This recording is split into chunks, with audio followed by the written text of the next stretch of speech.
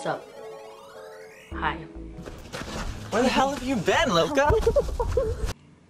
I haven't made a video in a while because I moved. I was very busy.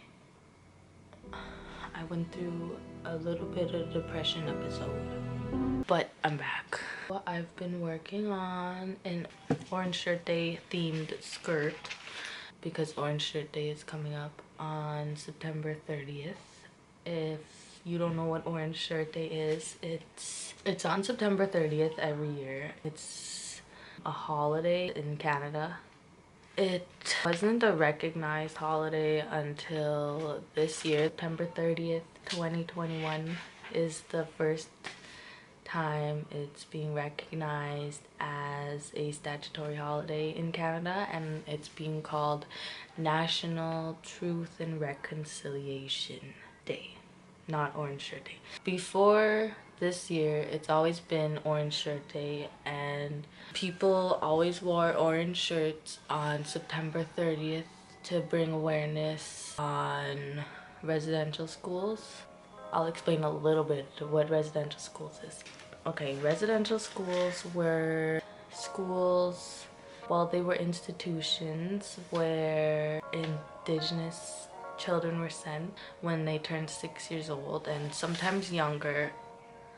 And these institutions were very bad places and they were treated very poorly. They were basically like concentration camps where they had their culture violently taken from them. These schools happened in recent history. It's not something that happened like hundreds of years ago, 200 years ago. The last school was closed in 1996, which was 1 year before I was born. Like, my grandparents attended residential school. People who are still alive attended these schools. And the people who did the abusing, they're still alive as well. They're probably like 80, 90 years old, but they still need to be put in jail. They were very bad places. Almost every Indigenous person, no, not almost, every Indigenous person has a family member who has attended one of these schools. Every single Indigenous person knows someone who attended residential school and had to endure those horrible, abusive environments. So yeah, that's what Orange Shirt Day is for, just to bring awareness to that, because residential schools has been swept under the rug in Canada for a very long time, all throughout history. Growing up, when I was in school, when I was like in elementary school, junior high, whatever, I never ever learned about residential schools like in a formal education institution. I've never heard residential schools be mentioned, and maybe things are changing now, which is good, but that's a problem when something that Canada was built on has been hidden so good that barely anyone knows about it. There's not a lot of awareness. There was 215 children found at the Kamloops Indian Residential School in British Columbia. They were found in May, and that really opened a lot of people's eyes to residential schools and what they really were. And like, I think it's the Truth and Reconciliation report. It's believed that I think 3,500 children died in these schools. That's what it said in the report. After Kamloops, they started searching more schools, and I believe that the number now is around 6,000. By the time I post this video, it'll probably be higher, but it's around 6,000 now, which is like double what they had down in the Truth and Reconciliation report. And it's really sad because that report came out like a few years ago. The most common thing that the survivors remember was that children were dying in these schools, and no one really believed them. Now that they're finding mass graves, everyone finally believes what the Native people have been saying this whole time. Residential schools is really sad. It's a really sad topic, and I don't like talking about it, but it's important to talk about it because it happened, and a lot of things have happened since then to the generations that came after residential schools, and a lot of things have happened as a result of residential schools within Indigenous communities. There's a lot of intergenerational trauma because of these schools, and loss of culture and language, and that's important to talk about. It's important to talk about these things that we lost so that we can try and get them back, because it's important to get these things back. Thank you for listening to my little talk on residential schools. I'm making a skirt for Orange Shirt Day. I made a skirt before. I made it when the 215 children were found at Kamloops, and I did a video on it. Oh my god, before I start any of this, like my first ribbon skirt video, I didn't know a lot about making ribbon skirts. Like, I just started and I've learned a lot since then. I'm here to spread my knowledge. This is the skirt that I'm gonna be doing. On my last video I made on ribbon skirts, like the how to make a ribbon skirt video, I didn't know how to do, like, okay, this is not the best stitching, sorry. I didn't know how to do the zigzag stitch, so I guess I'll be showing you the zigzag stitch on this skirt.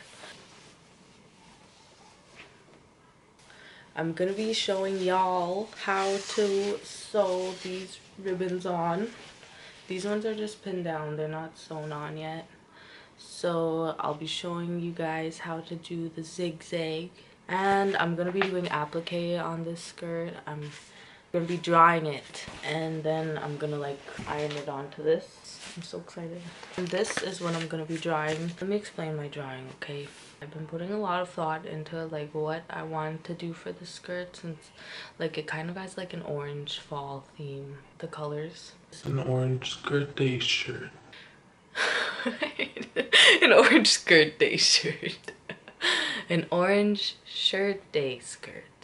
So I was like, I'm gonna make this an orange shirt day skirt. I'm gonna do a very good job, and I want to put a lot of thought into it because this day is important to me. So I decided that I wanted flowers. I'm gonna try to draw them a little bit better. I got the inspiration from this picture I seen on Instagram. These flowers, I'm trying to kind of make it on here. I'm gonna draw them myself. I was thinking, what am I gonna put on the skirt? I wanted to have like some kind of meaning to me, something that has to do with my interpretation on Orange Shirt Day. This one I made, it kind of had a meaning to it, but like I already knew right away what I wanted to put on the skirt. I wanted it to be like hands, like the hands of the creator, and then the ribbons, they represent the spirit world, I guess, setting free the children, the 215 children, which are the butterflies. So that's what this skirt meant to me. I wanted like this other skirt that I'm making to have meaning. I don't know, I just thought about how they took our culture, and that's always been like something that's hurt me deeply, that I grew up not knowing my culture. I know some Cree, I did powwow when I was little, so I do know some aspects of my culture, but for the most part I didn't know like ceremony. I guess when I was growing up I just didn't feel Indigenous. I don't know if that makes sense, but like I didn't feel attached to my Indigenous roots. Aside from like powwowing when I was a little kid, I didn't feel Indigenous. I grew up going to church. My family is Christian, but I wanted more than that. I wanted to feel as if I was connected with my culture, and like I didn't feel like that my whole life because I was always going to church. Like it just didn't make me feel whole. Just kidding, I don't know, but like really that's kind of how it felt. Like I didn't feel like whole as an Indigenous person, like something was missing. Anyways, yeah. my culture. I never really felt connected to it until I went to university and I learned how to make a ribbon skirt. And like for once I was like, wow, this is what Indigenous people do. When I started making ribbon skirts, I just felt a little bit more connected to my culture. I was like, you know what, this is something part of my culture that makes me feel like I'm connected as an Indigenous person. Yeah, that's what this design is supposed to be. The generations before me, my mom and my grandparents, they don't make ribbon skirts, they don't make powwow regalia, they don't go to ceremony or nothing like that, and that's fine. Like, they didn't teach me any of that because they didn't know themselves, so they're not like tradish at all, and that's a result of residential school. It used to make me so angry that I grew up not knowing my culture because of these schools, and I used to cry about it, but I'm coming to terms with it. I'm kind of coming to terms with everything, you know, like intergenerational trauma and all that. It's painful, but you know, try to work through it. So this is supposed to be me, and this is a ribbon skirt because, like I said, I felt like I found my culture through making ribbon skirts. So that's me with my ribbon skirt, and then this is gonna be the sun. This is the first draft. It's gonna look better and probably bigger. These children here are supposed to represent my generations before me. Like I said, my grandparents went to residential school. It's just supposed to be symbolic. This is supposed to be my grandmother in her little residential school outfit, and then this is supposed to be my grandfather in his residential school outfit, and these two children are supposed to like symbolize my grandparents' generation who attended residential schools. This person who's supposed to be me, this represents my generation and like people my age who are trying to take back their culture and their language, trying to like make it easier for the next generation to have their culture. And this one is leading them forward into taking back the culture and taking back the language, bringing awareness to residential schools and what Canada has done to our people. That's what this person is supposed to be doing, leading them forward. That was a long talk about the skirt I'm making because this skirt, it has meaning to me and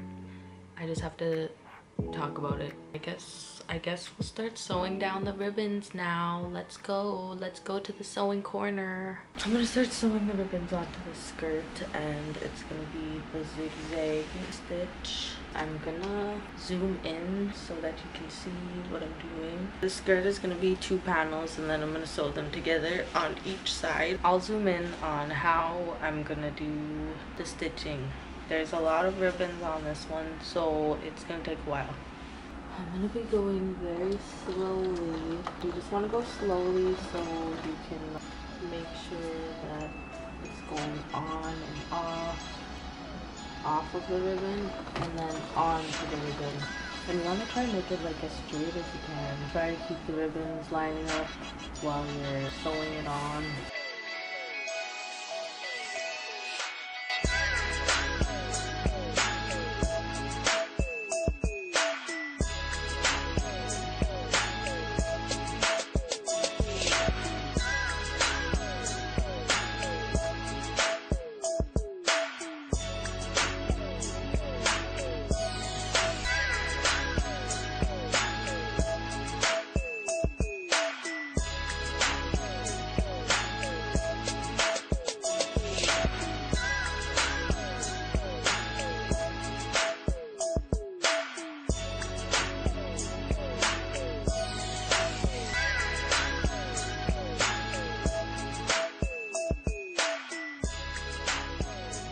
I finished. I finally finished. I finished sewing this. It's very straight and it's very clean. I want to put like something like this onto the front of my skirt. I'm gonna figure out like the size of everything, where I want it to be. I'm gonna map it out. I'm gonna draw it on a piece of paper. All these things. I'm gonna draw them bigger. I'm just gonna put them on the skirt and see how I want everything. You know, I gotta get everything set up. I'm gonna put the skirt on the floor so I can just map it out and everything. This is my first time drawing my own design. I'm gonna start drawing the different pieces of this in the color I want, and then I'm gonna put it on my skirt and we're just gonna see how it looks. So yeah, I feel like when I sit here I look very smart. Like, I'm also gonna need a scissors. There. Next I'll draw this person who's supposed to be me.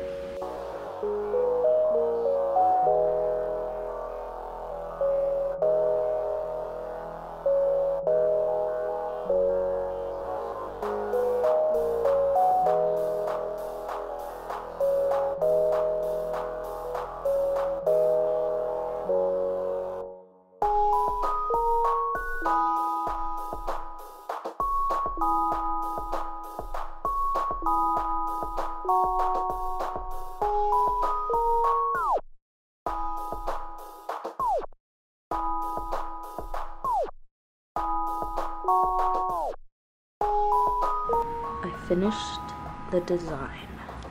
I'm gonna be tracing these onto heat bond and fabric. I don't know, I guess I'll start tracing these onto fabric.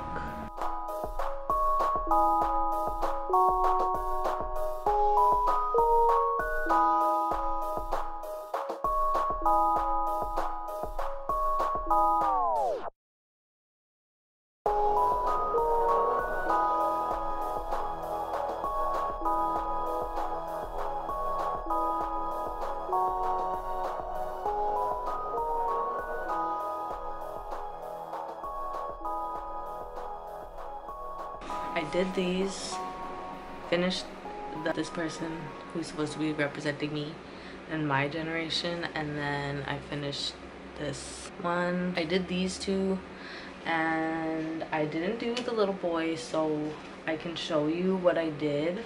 I cut all the pieces. I cut the shirt and the pants. Now I just have to do the little boy. What you want to do is take each little piece and then trace it onto the heat bond. I'm just gonna draw it this way because the design is gonna be this way. This is how it's gonna stick onto the heat bond. Like, the design is gonna be facing this way, and then that's the way it's gonna be ironed on. So like, when you flip it around, it has to be this way. Hope that makes sense. I'll just trace these guys on. Trace them close together. If you can't, that's fine. I used to trace mine far apart because I found it hard, but I'm a little bit better now. I'm just gonna cut it out around. I cut them out. You might need to cut your heat bond like so it's like hidden under the thingy, you know what I mean? I'm just fixing all my pieces of heat bond so that they're like underneath the fabric so they're not showing. I'm just gonna iron these onto the heat bond. You can't really see them. I'm gonna put it onto here. Just wanna iron this on. You just wanna cut this out. It's finished. I finished the 3 people. These are for the flowers. I'm gonna be putting flowers on the side of people. There's gonna be 4 of them. I have to trace all of these onto heat bond, and then I have to cut them out, iron on the heat bond, and then iron them onto the black fabric. I'm not gonna record myself doing this part, tracing it onto the heat bond, and I will show them when I'm done because that's gonna take forever. Be back when I'm done. I'm gonna be sewing around the pieces just so that they stay down when I wash the skirt.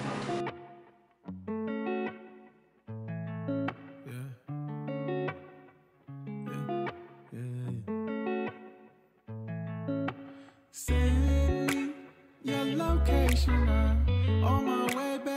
just be patient, cause I'll be ready all day to see you, yeah. Way high, way high, way high. That's my birthday, way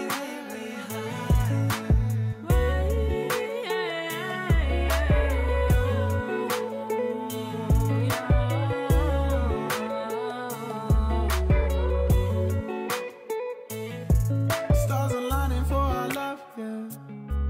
And I've been dying for your love, baby. So tight, made for lifetimes. Only thing that's been on my mind, yeah. Way high, way high, way high. Okay, I finished. I ironed everything down. I just need to sew it on and then sew the skirt together. Yeah. I want your love, yeah. Way high, way high, way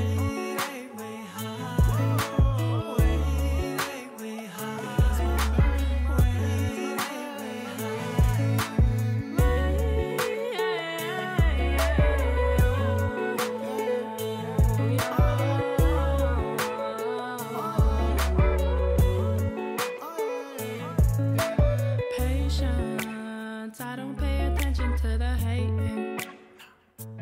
Baby, give me patience. Love that we don't ever have to fake it. Oh yeah. patience, I don't pay attention to the hating, no. Baby, give me patience. Love that we don't ever have to fake it, no, no. I wanna feel your love, girl, yeah. I wanna pull her to the park every single night, yeah. I wanna have your love, girl, yeah. I wanna see what's up with you, wanna make love with you, wanna come and fuck with you, yeah. I don't see another vibe like yours coming in my life. I'm in love with it, and I can never swerve a vibe like yours. I'm never done with it. Baby, hit my line, you know that I'll be down to ride. Don't be stressing, texting, messaging, lie like I won't find out. You know that I'ma find out. Oh no. Searching for perfection, your reflection you gon' find. You're fluorescent in design, sexy and divine, find out. Yeah, yeah, you know that I'ma find. You gon' find out.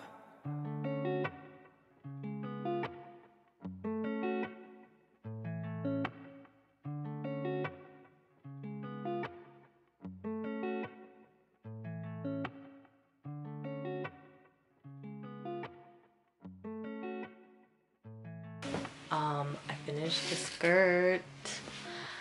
I think I did a really good job. It took like 2 weeks because I was working and I had to keep stopping, but it was worth all the work and time that I put into it, because I think it's really beautiful and I really love what it represents to me. It feels good that I'm able to like express my feelings and like my experience as a Indigenous woman. It feels good that I can express myself in a form of art, which is making ribbon skirts. Anyways, yeah, I'm really happy with how this skirt turned out.